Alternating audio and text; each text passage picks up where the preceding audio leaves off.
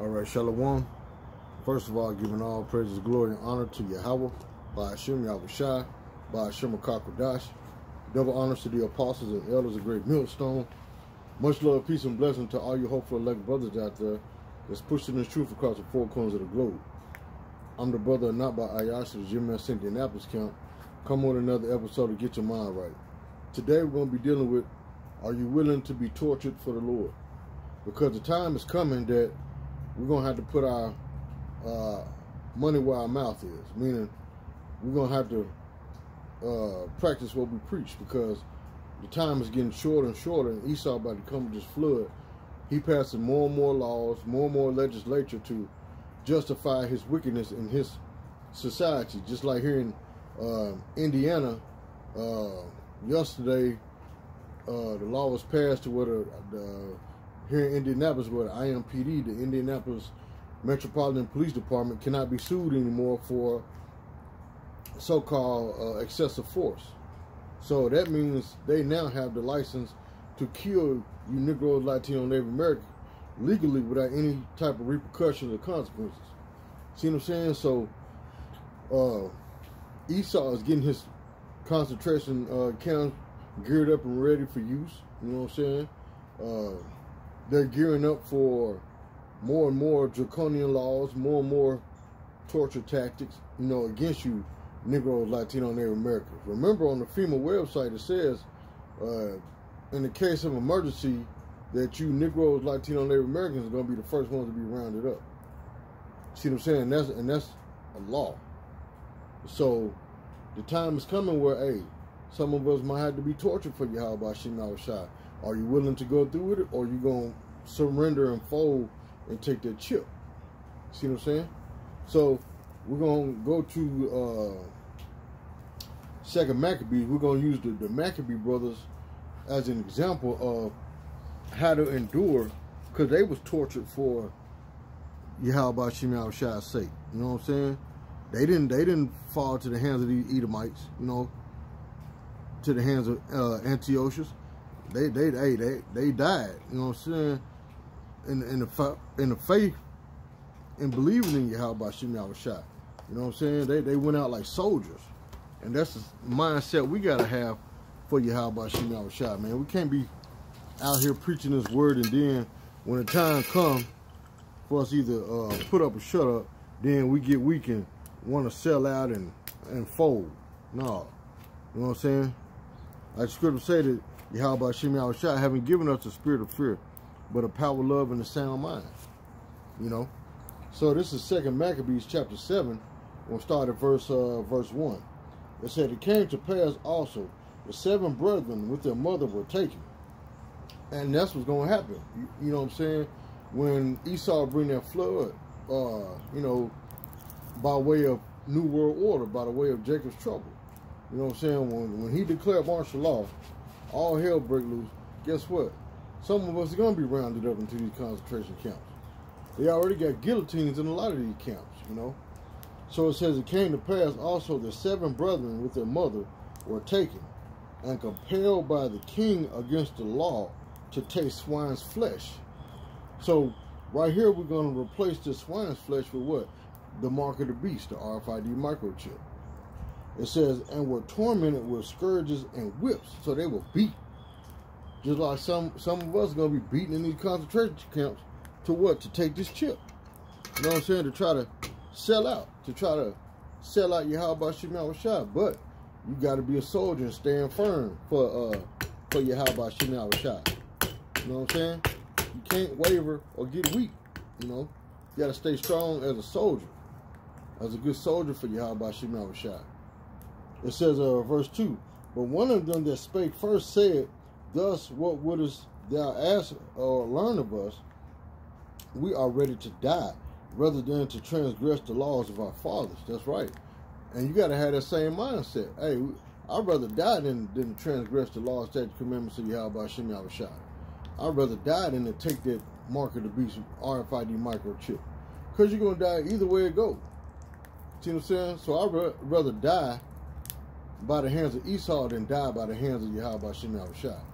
Because the Lord could do you way worse than what Esau can. verse 3 says, then the king, being in a rage, commanded pans and cauldrons to be made hot, which forthwith being heated, he commanded to cut out the tongue of him that spake first, and to cut off the outmost parts of his body. Meaning he's being castrated. See what I'm saying? They're cutting off his fingers, his toes. In the past, Esau would be cut off our rod, you know what I'm saying, our ding-a-ling. That's how sick and sadistic he is. See what I'm saying? And it's going to happen all over again, man. Like the scripture say, there's no new thing under the sun. And you got to be willing to go through this, to suffer for Yahweh Shem Yahushua. It's a great honor to be a martyr for the Lord. You know what I'm saying? Yeah, it might be scary at the time, but you got to understand, Yahweh Shem Yahushua got your back. So like the scripture said, if the Most High be with us, who could be against us? You know what I'm saying? It says, the rest of his brethren and his mother looking on. Now when he was thus minded in all his members, it said verse 5, now when he was thus maimed in all his members, he commanded him, being yet alive, to be brought to the fire, and to be fried in the pan. And as the vapor of the pan was for a good space dispersed, they exhorted one another with the mother to die manfully, saying thus, the Lord Yahweh looketh upon us, and in truth had comfort in us, as Moses in his song, which witnessed to their faces, declared, saying, and he shall be comforted in his servants. It says, so when the first was dead, after this manner, they brought the second, to make him a marking stock. And when they have pulled off the skin of his head with the hair, meaning they scalped him. Could you imagine the pain that these brothers are going through for Yahweh Shem Yahushua, but yet they still kept their integrity? It says, when they had pulled off the skin of his head with the hair, they asked him, wilt thou eat? Just like in this time, they're going to be like, now you're going to take the chip? It says, before thou be punished throughout every member of thy body. But he answered in his own language and said, no. Wherefore he also received the next torment in order as the former did. So he got tortured too. You know what I'm saying? Hey, he didn't succumb to the ways of Esau. He told Esau, kiss my ass. No, I'm not going to eat your swine's flesh. Just like we're going to say, no, we're not going to take that chip. Lord willing, we some of those men, he keep the spirit on us to not take that chip, to die manfully. You know what I'm saying? Just like this said, to die manfully in the Lord. And that's what we want to do. As men of the Lord, we want to die manfully for Yahweh Shem Yahushua. You know? We ain't trying to die like no cowards, man. We want to go out manfully for the Lord. So if that mean you got to die, so be it. You know? I know it's easier said than done, man, but hey, I'd rather die for Yahweh Shem Yahushua, man, than to die like a sucker selling the Lord out, man. Because that's what a lot of our people are going to do. They're going to be suckers and sell the Lord out, man. For this fool's goal, which is a RFID-Microchip, just so they can live and eat another day. Okay, this is back in 2 Maccabees chapter 7, verse 9. It says, and when he was at the last gasp, he said, thou like a fury takest us out of this present life, but the King of the world shall raise us up, who have died for his laws unto everlasting life. It says, after him was the third made a marking stock, and when he was required, he put out his tongue, and that right soon holding forth his hands manfully, and said courageously, see, he said courageously, these I have from heaven, and for his laws I despise them, and from him I hope to receive them again. Insomuch that the king and they that were with him marveled at the young man's courage, for that he nothing regarded the pains. Now, when this man was dead also, they tormented and mangled the fourth in like manner. So when he was ready to die, he said thus, it is good, being put to death by men, to look for hope from Yahweh, to be raised up again by him. Because remember, scripture say, the dead in Yahweh Shem Yahushua shall rise first. It said, as for thee, thou shalt have no resurrection to life. Afterward, they brought the fifth also and mangled him. Then looked unto the king and said, thou hast power over men. Thou art corruptible. Thou doest what thou wilt. Yet think not that our nation is forsaken of Yahweh. But abide a while, and behold, this great power, how he will torment thee and thy seed. See? So he was speaking the words of Yahweh Shem Yahushai. And why the Lord told us, take no thought of what we're going to say. You know what I'm saying? Because we're speaking the words of Yahweh Shem Yahushai. You know? We trying to get this thing. We, as men of the Lord, hey, we're going to go through these hardships. The Lord told us this. The Lord warned us of these things. You know what I'm saying? So this type of stuff is going to happen. We just have to be ready for it when the time comes. You know? We can't cower up. You know? We can't get weak. You know, like I said, I know it's easier said than done, but hey, you got to pray to Yahweh Shem Yahushai keep the spirit on you to endure. Like these brothers did, man. They went out like soldiers, man. You know? For what? For Yahweh Shem Yahushai. And the Lord honors that, man. You don't think Yahweh Shem Yahushai honored their deeds and their actions? Yes, he does. And we got to have that same mindset. You know?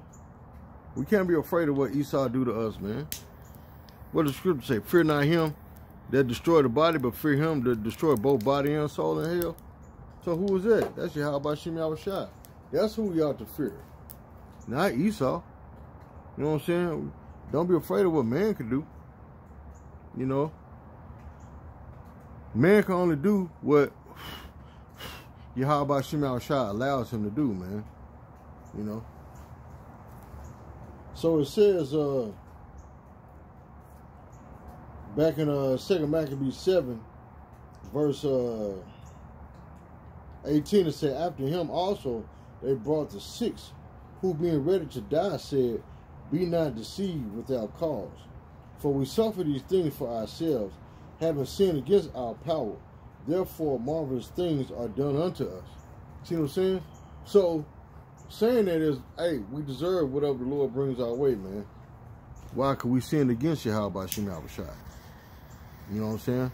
We're not worthy of salvation, but yet the Lord finds something in us worthy for salvation. That's a miracle in itself. You know what I'm saying? We transgress the laws of Yahweh Shem Yahushai. So the Lord is righteous in all his judgment, you know? So we had to go through these things, hey, so be it, but we deserve it, you know? So we disobeyed the laws and commandments of the Heavenly Father, you know? We did that. The Lord didn't do that. We did that, you know?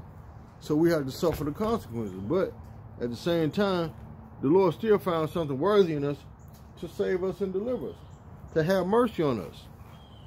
You know what I'm saying? To not hold it to our charge, man. Even though we deserve it, you know. But the Lord, hey, he the one that's going to redeem us and save us. Lord willing, we some of those men, you know. But even in that, you can't be high-minded and cocky in that, you know. You always got to stay humble, you know. So, hey, and that's what we're praying for. Lord, keep us humble, and the Lord deliver us up out of this hellhole. You know, hey, we don't want to be here and be tortured, you know. But if we have to, just pray to Yahweh Shem Yahushai to keep the spirit on you to go out like a soldier, to go out like a man. You know what I'm saying? And not go out like no chump. You know. Back in 2 Maccabees chapter 7,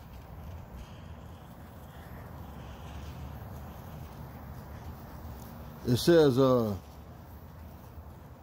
back in Maccabees 7, verse 19, it said, but think not thou that takest in hand to strive against Yahweh, that thou shalt escape unpunished. That's right.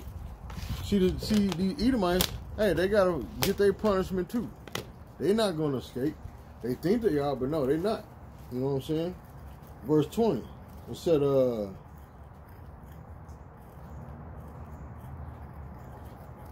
let's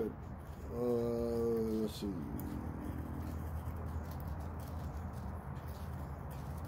But I'm going to jump down to verse 24. Well, I'm going to read verse 20. It said, but the mother was marvelous above all, and worthy of honorable memory. For when she saw her 7 sons slain with the space of one day, and she buried with a good courage because of the hope that she had in the Lord, yea, she exhorted every one of them in her own language, meaning what? Speaking Hebrew. It said, filled with courageous spirits and stirring up her womanish thoughts with the manly stomach, she said unto them, I cannot tell how ye came into my womb, for I neither gave you breath nor life.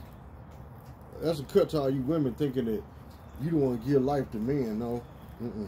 It says, neither was it I that formed the members of every one of you, but doubtless the creator of the world, who formed the generation of man, and found out the beginnings of all things, will also of his own mercy give you breath and life again, as ye now regard not your own self for his law's sakes. It says, now Antiochus, this is Esau. Antiochus represents Esau and the elite, because Antiochus is an Edomite. It said, now Antiochus, thinking himself despised and suspecting it to be a reproachful speech, whilst the youngest who was yet alive, did not only exhort him by words, but also assured him with oaths that he will make him both a rich and a happy man if he would turn from the laws of his fathers, and that also he would take him for his friend and trust him with affairs. So he was trying to get the last Israelite brother to sell out. Just like Esau is going to try to get a lot of you Israelites to sell out by what? Taking this chip. See what I'm saying? Taking the mark of the beast. This RFID-Microchip. You know? That's the same thing he's going to try to get y'all to do. Look, you take this chip, you will live forever. You know what I'm saying? I will be your God. What has your God done for you? Nothing but put you in this hell. If your God really loves you, then why he's allowing you to be tortured like this? See what I'm saying? Esau is carnal. He's not spiritual. You know what I'm saying? He don't understand why we're going through what we're going through. You know what I'm saying? But that's why a lot of you Israelites now sold out to Esau, because you really don't have the faith to believe in Yahweh Shem Yahushua like you claim you do. You see what I'm saying? That's why a lot of y'all took that Judas person, sold out. You know, you sold the Lord out for fool's gold. You didn't have faith to believe in Yahweh Shem Yahushua. You believed in yourself. All right. It says, it said verse 25, but when the young man would in no case hearken unto him, the king called his mother and exhorted her that she would counsel the young man to save his life. And when he had exhorted her with many words, she promised him that she would counsel her son. But she bound herself toward him, laughing the cruel tyrant to scorn, spake in her country language on this manner, which was Hebrew, O my son, have pity upon me, that bare thee 9 months in my womb, and gave thee suck 3 years, and nourished thee, and brought thee up unto this age, and endured the troubles of education. I beseech thee, my son, look upon the heaven and the earth, and all that is therein, and consider that Yahweh made them of things that were not, and so was mankind made likewise. Fear not this tormentor. See, that's the attitude we got to have. We can't be afraid of this tormentor. You know, don't be afraid of him that killed the body. You know, it said, fear not his tormentor, but being worthy of thy brethren, take thy death, that I may receive thee again in mercy with thy brethren. Meaning what? In the kingdom of heaven. Reincarnation. It said, while she was yet speaking these words, it says, the young man said, whom wait ye for? I will not obey the king's commandment, but I will obey the commandment of the law that was given unto our fathers by Moses. See what I'm saying? So that's the mindset we got to have. You can't be selling out like this to this man's society. You know, you can't be selling out like this for this RFID-Microchip. We got to stand strong and bold for the Lord, you know, even if you had to be tortured. You see what I'm saying? And you got to be willing to go through that, you know. Hey, how you doing today? Going. I'm doing all right. How about yourself? Test this new key. I'll talk to you. Oh, okay. Yep, you see what I'm saying? So, hey, you got to be willing to do it, man. You know, push come to shove. If that's the case, you got to go through the torment. Well, hey, you got to go through it like a man. You know? So, with that, hey, shalom.